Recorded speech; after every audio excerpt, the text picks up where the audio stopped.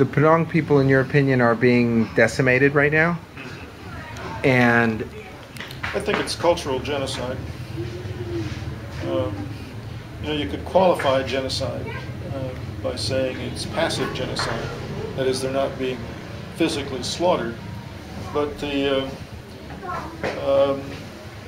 infant mortality rate here in Rattanakkiri is higher than anywhere else in Cambodia. Why is that? The Phnong can't study in school in their own language, so they're being forced. I mean, it's forced assimilation, which is another form of genocide. Their land is being taken from them, although it's protected by law under the Constitution and the land law, but it's still being taken from them and sold to foreign enterprises for mining or rubber plantations or whatever. The forest, the trees are being cut down and taken out to Vietnam. When the people lose their land, they also don't get the jobs. That, for example, the rubber plantation, there are jobs for people who work on the rubber plantation, but the jobs go to Khmer, who are brought in from outside the province.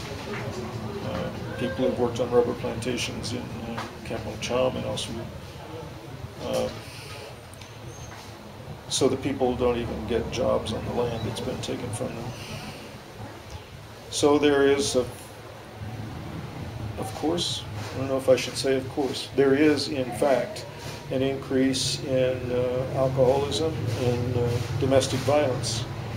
But we would say that's related, that's cause and effect. Whereas the rubber plantation people say we can't hire these people because they're lazy and drunk. Well, they're sitting at home drinking because they've lost all hope. yeah, you made them lazy and drunk. You'd say to them, created the conditions. Good for you. You made them that way, so you opted. So they had to. So the younger Phnong are becoming Khmericized, either by choice or just by force. I mean, they go to school in Khmer, so they learn to speak, read, and write Khmer, and they see the way forward is to cooperate with the reality as it is, rather than to protest. And the older people are have just lost out. How many are there? We think about 30,000 Bunong in Mondulkiri. And is it primarily Mondulkiri or also Rattanakkiri? Primarily Mondulkiri, and on the other side of the border in Vietnam. But the ethnic groups in Rattanakkiri are Tampuan and Jirai and others. What is the name of this mountain range? And this is their home, is this basic mountain range? I don't know. Nam Lir Mountain is the sacred mountain of the Phnong on the border with Vietnam. That's an interesting question. I don't know. It's the protected biodiversity area called the Sima. Sima Biodiversity Area. I don't know the name of the mountain range. Are there, as decimated as they are there places you can go where the traditional practices are still being practiced? Yes, among older people in villages even near town, and if you get into more remote villages, then more people would follow traditional values. Although a friend of mine who's an anthropologist says that he's not aware of anywhere in Mondulkiri where they follow the strict traditional practices of a century ago. For example, he doesn't think there's anybody practicing Bunong religion anymore. And when I ask the young people some question about Bunong beliefs, religion, they don't know. They say they'll ask some older person. Well, the older people are dying. I've got pictures in my computer of Bunong elders that I've taken in the last few years, and those people are dead. So when I came 5 years ago, somebody said that they thought the Phnong would cease to exist as an identifiable, cohesive ethnic group in 10 years, and somebody else said 5 years. Well, it's an exaggeration, but we're very close to the end. If I look at the people that I know in the villages who are elders, who are familiar with the traditions and know the complete language, don't speak any Khmer. It's very few, and they're very old. They'll be gone in the next few years. Even here in the shop, we work with weavers, and I was interested in the looms that they use, and I asked for the Phnong word for loom, and none of the kids who work here knew. We had to find an actual weaver who knew what the word was. So they speak to each other in Phnong, but they use a lot of loan words from Khmer, and even English and French and Vietnamese now. Where would you go? Where would you say the core, the last vestiges are now? Well, I know Phnong elders in villages nearby, in Putang, it's on your map, and in Dak Dam, and in Busra. And I understand up around Konyak, on the way up to Ratanakiri, there are some more traditional villages. Bye-bye. Do they live deeper into the forest where we don't even know? Yeah. Have you been? No. Do you want to go? Yeah, sure, I'd love to. But I've talked to people who've gone into those areas. And what do they report? That there are more people living by more nearly traditional ways. But also you have a full infiltration of motorbikes and cell phones. So when people get, not that motorbikes and cell phones are a bad thing, but when you get those, then the traditions begin to break down. Are there villages where there's no electricity? Oh, of course. We just got electricity here 3 years ago. Wow. So villages very close to here don't have electricity.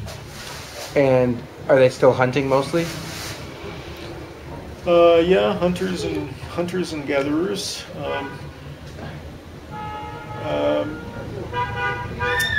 Some hunting, I don't think a great deal, but there is some. We just got that crossbow the other day, and there are Bunong hunters who still hunt with crossbows.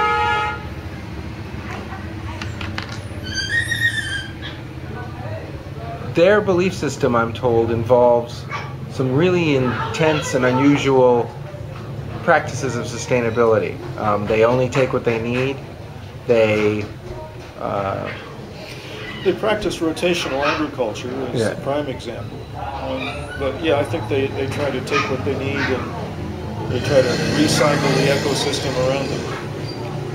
And that's breaking down now. They don't dare move away from the land that they're farming right now, or it'll be taken.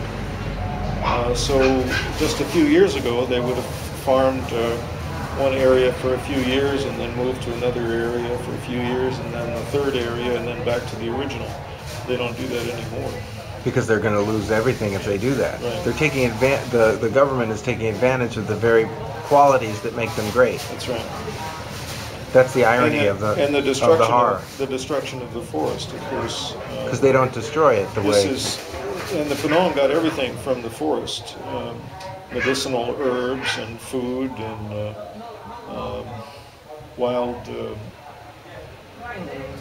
hunted wildlife in the jungle. Got building materials from the jungle, and now that's lost. How would you, if you wanted to go on a 3 or 4 day thing to try to find some of the most indigenous, would you have a translator? Would you be able to manifest? Yeah, we could provide a translator. Bye-bye. He's in the field right now, but he knows his way around. I think he'd probably want to take you up around Konyak. Or there's some other places where you can go deeper off the track. You could walk. How long would you give a thing like that? Well, I'd want to talk with him, but I think you'd want to have several days to do it. I've got that. Mm-hmm. And I'm interested in I can certainly record a lot. Mm-hmm. I've got 2 cameras, a lot of batteries, a lot of way to capture media in the field without needing to recharge. Yeah. So I would love to be able to bring something that would touch people. I hear what you say about where we're at, and I'm not pretending to do anything meaningful whatsoever. And yet, here I am, and so I'm going to do what I possibly can. Yeah, I think it could be a very interesting and, if you're recording, it could be useful in saving what's being lost very quickly. Well, the medicinal stuff in the forest, and just being able to do some plant identification. Right. Just being able to say this herb does this, and this. If we could find anybody who does herbalism, that would be the main interest. The hunting and preserving and witnessing anything cultural or seeing any of their songs or dances or anything like that would be incredible. Yeah.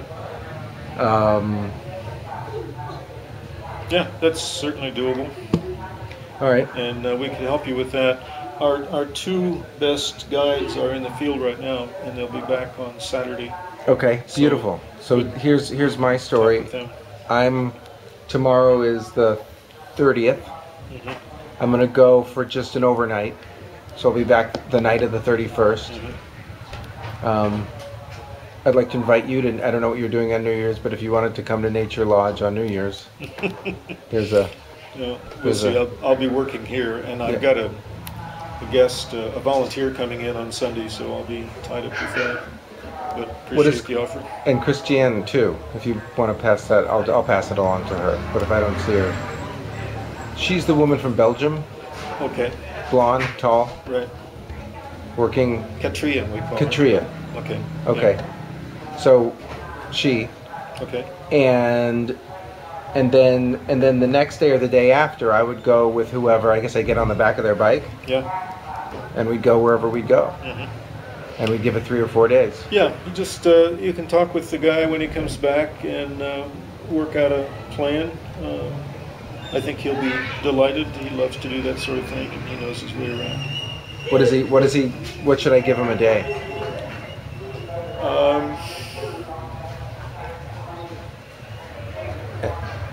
I won't say because he'll have to factor in food and gas. Yeah, food and gas and so forth.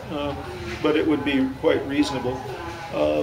Other professional guides around town charge $60 a day. I don't think he would charge anything close to that. No, I would rather him for both reasons. Yeah. I'd rather put the money where. And he is a Phnong, so he speaks Phnong and Khmer and English quite well. What's his name? Bunli. Bunli. I'm Lawrence. You're Bill. Bill. We're here. Yeah. All right. Well, that would be a meaningful thing to do. Would you have any interest in going? I would, but I can't get away right now. You're here. Okay. Yeah. Well, I'll bring you back video and I'll copy it for you. Good. I'll give you everything I got. Good. That's easy. And we'll see what the herbs are. I mean, we'll see how he'll understand the goal. Yeah. We have a book that's just been published about the Phnong herbal medicine, so you can look through that. Okay, I'd love to. And do you have a website?